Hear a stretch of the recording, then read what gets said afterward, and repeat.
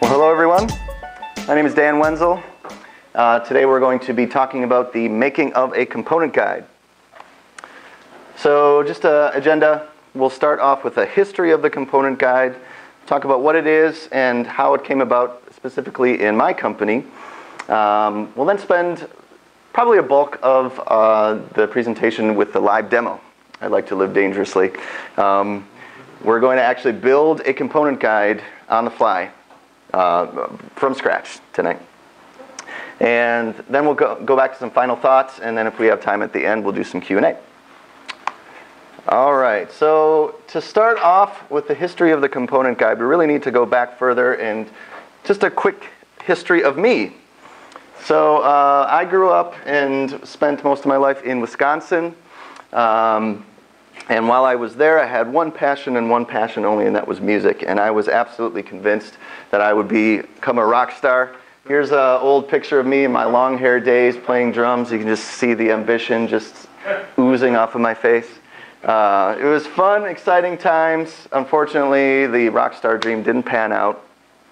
So I found a second passion in technology and programming and moved out to San Francisco to learn how to be a web developer.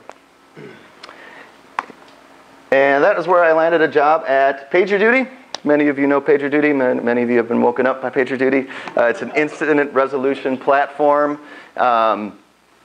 Recently, I moved here to the Austin area, and I am now working remotely for PagerDuty.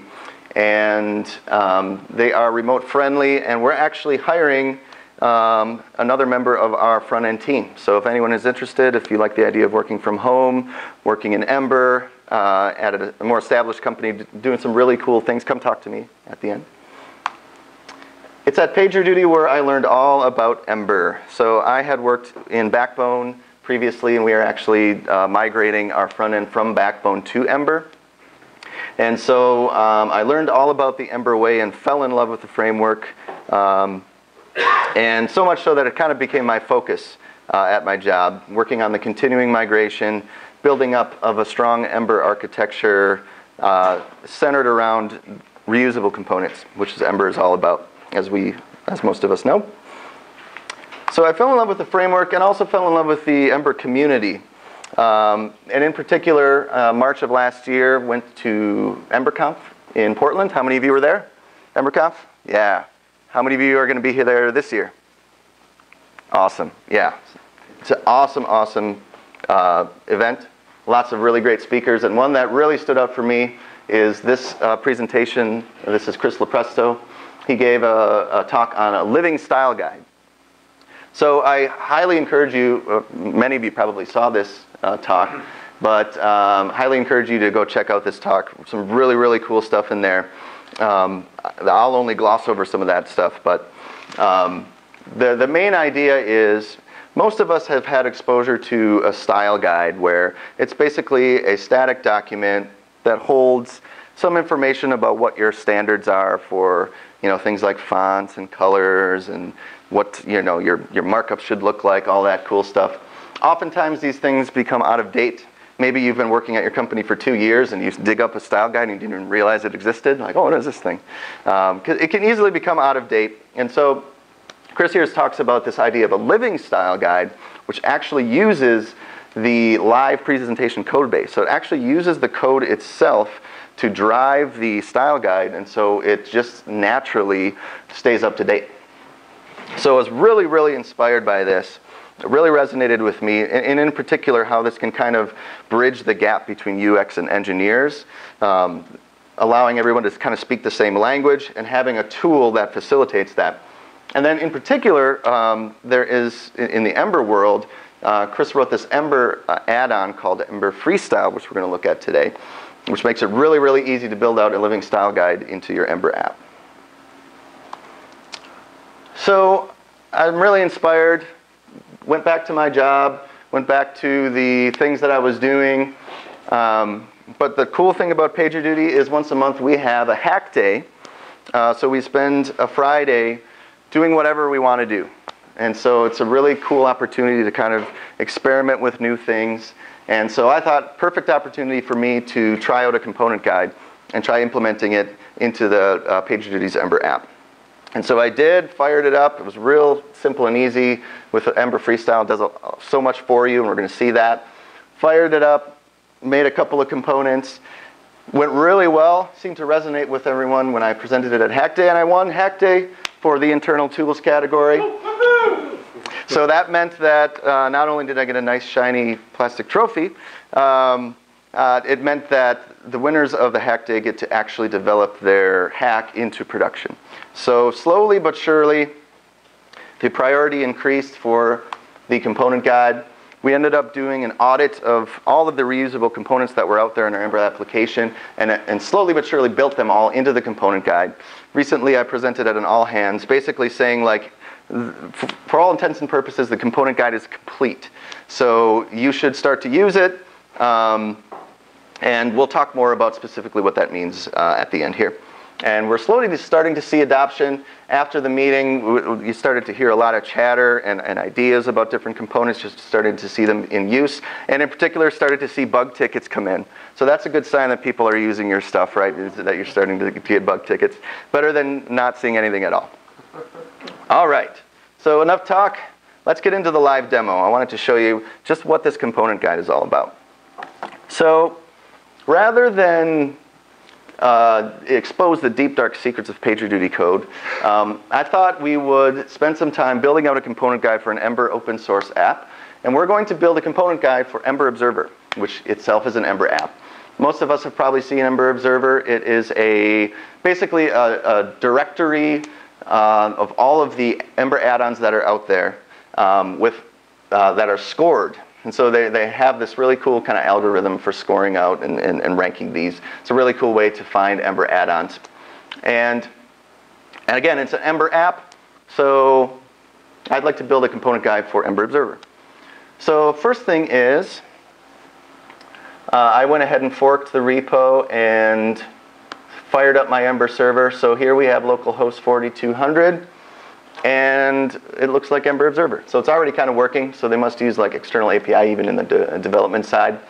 So that's cool, we got it fired up. Let's take a look at Ember Freestyle, the documentation here,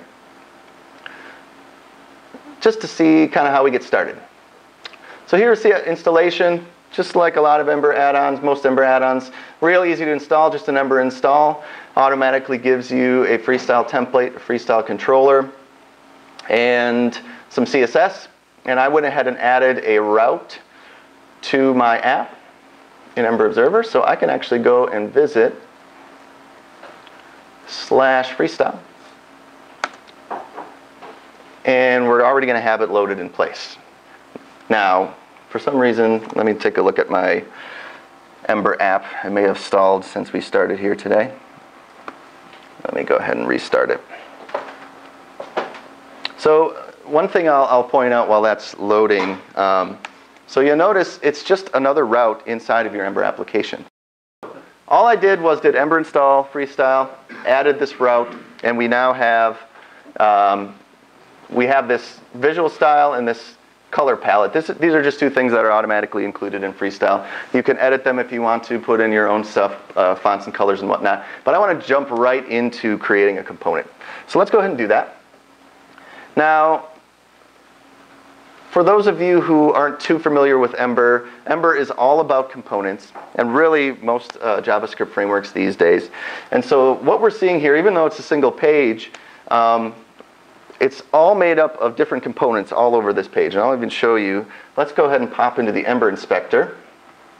Slide this over here. And awesome. Okay, so we'll use our little magnifying glass, and we'll be able to see all of the different components that are kind of this app is built into. And all good Ember apps will be built like this, just all made up of components, nice isolated sections of code. And so we're going to build out, I'd like to build out the component guide, and the first component I like to use is this, basically this add-on list item here. So let's hover over and let's take a look. Looks like the name of this component is called add-on details. So this is going to be the first component I'm going to build into my component guide. So how do we do that? What do we do? Let's go back to Ember Freestyle, the README here, and let's take a look. Okay, here is the key for just putting a component into your component guide. You just use this freestyle usage wrapper. You use a globally unique slug, they call it, or identifier. Give it a title, and then on the inside, you put an actual component, just like you would put it in any template. So I'm going to go ahead and do that. So this is the way that the freestyle template looks now. This is basically that visual style stuff you saw with the fonts and the colors. And I'm going to add an actual component section. Now, rather than type out code tonight, that would be torture. I'm going to just press magic buttons today. Voila. Okay. So what I did was add another section called the UI elements. And then again, there's this freestyle usage wrapper, which is just something that comes with freestyle. And on the very inside, I have the actual component itself. Now, I took a look at add-on details, and turns out you have to pass in an actual add-on object. So that's what I did. What I did was I created an add-on stub. And just right in my JavaScript in the component guide itself, I just created a little stub object here. So I put in a name, description, and ranking, because I saw that's kind of the core information that you need in your add-on. So that's a sign of a good component so far, is that you're able to just kind of pass the data in, and it should look good. Let's take a look. Pop back in here. Cool. All right, so we have a UI elements section. I'll get rid of that other stuff. And here is our title, and here is the component itself. So all we did was pop that in there, and it's already showing up on our component guide. And another thing is, you'll notice that it actually shows a little code snippet of what it's going to look like when you put that into your template. So that is really cool, because it shows anyone, even if people don't know Ember, how to actually use this. And they could, send a ticket to you and say, hey, I want you to build add-on details, and they could copy and paste this into their ticket. Really cool stuff. Some of you with good eyes may have noticed something doesn't look quite right, though, with this. If we look at the real Ember observer and look at these list items, they look a little different. Not only that you might have like actual numbers over here, we'll talk about that later, but in particular, just sort of the overall styling doesn't look quite right. It should be all in line, and there should be this nice blue. When you hover over it, it changes the background to blue, and mine's not doing that. Something's not quite right here with the styling. Let's inspect one of these elements in the real site and see what's going on here. So if I inspect, I'm going to make this bigger for you folks. So taking a look over at the CSS, it looks like the actual style comes from this .addon list, and then nested in that an li.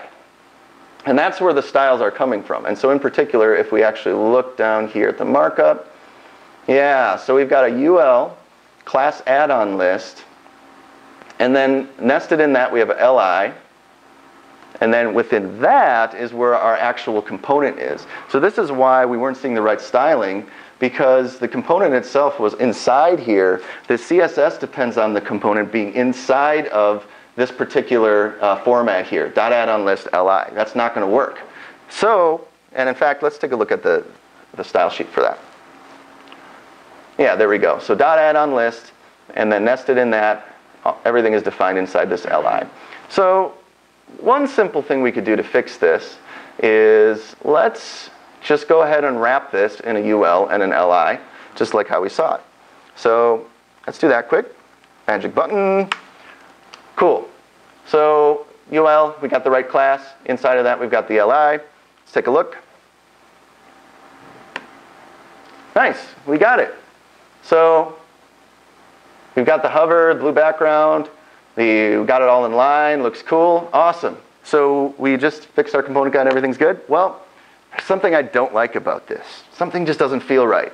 First of all, you'll notice in our snippet, it's actually showing you that UL and that li. And technically this is correct, because the component guide is supposed to say this is how you build this component. And we've discovered that in order to build it and make it look right, it does indeed need to be inside this UL, which is and inside of that the li. So basically we have to say in our component guide, not only do you use the component and define it this way, but you have to also put it into this particular structure. We might even need to put like some comments into our component guide to sort of explain that. Doesn't that feel a little messy? Doesn't it all feel a little kind of weird that we have to do that? And so I would argue that we have just exposed an opportunity for refactoring this component. Really, if this was a nicely isolated component, all of the styles would be defined in the component itself and not be dependent on these external HTML elements. So I'm actually going to refactor this component. So let's go back. First thing I'm going to do is get rid of that UL and that LI again. I don't like that. Next, I've gone ahead and added a class to the component previously that did not have a class at all, calling it add-on details. And then I refactored my CSS to where now everything is defined under that .add-on details. We could even take it a step further and create a separate CSS file that's in the same directory as the component itself. That'd probably be the next step. But the main idea here is that all of the CSS now is defined in this one selector, which basically represents the component itself. So it's now all in the same context. And so without a UL and an LI in my component guide, there we go. Looks cool. So it looks exactly the way it's supposed to. We no longer have that mess in our actual snippet here. It looks a lot cleaner. So not only is the component guide in better shape, but I would say that we actually took advantage of the component guide, and this happens a lot. As you're building out a component into the guide, you realize because things are getting messy with the way that you're trying to build it, there must be something not quite right with the component. And so it oftentimes brings up opportunities for refactoring, which is really, really cool. Okay, let's take this to the next step. So we've got this little question mark here. The only thing we've added, passed into this component is this add-on stub, which is just a few little properties to it. Let's take this to the next level. And this is where we get into the concept of variants. So let's scroll down here, the README. Here we go. So this talks about the concept of having a collection, and within your collection having separate variants. And I'll show you what that means. Let me pop back into my code here. All right. So let's create a variant. So now we have a collection with the title add-on details. And then within that block, we have two variants. Now you'll notice inside the freestyle variant block, we just have what we had before with that freestyle usage. And within the freestyle usage, we have the actual component itself. This one was what we were already working with, just a simple add-on details, add-on equals add-on stub. Now we have a second variant. I called it show ranking, and all I did was just the same, except I passed an additional property in called show ranking equals true. I looked at the component and realized that there's that Boolean, and just wondering what happens if I actually set show ranking to true. So let's see what that looks like. Nice. So now we have two different versions of our component in our component guide here, and we can see what that difference is. Oh, I see. So putting show ranking to equal to true means that this little number is going to show up as opposed to just this little question mark. So now we are able to kind of compare and contrast different options for right within our component guide, which is really, really nice. Now, let's take another look at the real Ember observer. There's a lot more going on here. How do we get these numbers and these colors? How do we get some of these have little stars by them? What's going on here? So I went ahead and inspected, dug a little bit deeper into the component itself, and turns out there are all sorts of different properties going on. And so what I could do is just create a whole bunch of variants, like maybe like 10 variants, one for each of the properties. And in fact, really, if I wanted to display all possible combinations of things that could go on, I probably need like close to 100 variants. Because what happens if one Boolean is true and one is false, or this third one is true, and all sorts of different combinations, it just becomes too much to grasp and be way too crazy to build up variants for every single combination. So here is where I was really thinking, I need something more here. wouldn't it be cool if you could customize a component right on the component guide? So let me show you what I did. So let's try this. Boom. So I went ahead and created a new addition to Freestyle. It's called Freestyle Custom Variant. And what I did was passed in a set of custom properties. We'll see what those look like in just a second. And then on the inside of that, again, our old friend, Freestyle Usage. It now has, it's a title, excuse me, it's a custom variant, so it's going to show that in the title. And then we have our component here, add-on details, except now we have all these different properties I've passed in, and the values of these properties come from that custom properties. So what does that look like? Looks like this. So custom properties, just a JavaScript object. Each of the keys represents the name of a property, and then we pass in what becomes a default value, so what we want it to show as initially. The default type is a text box, but if you want it to be like for a Boolean, you can put input type checkbox. And then if you want to, you can put a description as well. So this custom properties object is going to do two things. Number one, we already saw, we can use them to pass those initial values in to this variant in the component guide. But the second thing it does, I will show you now.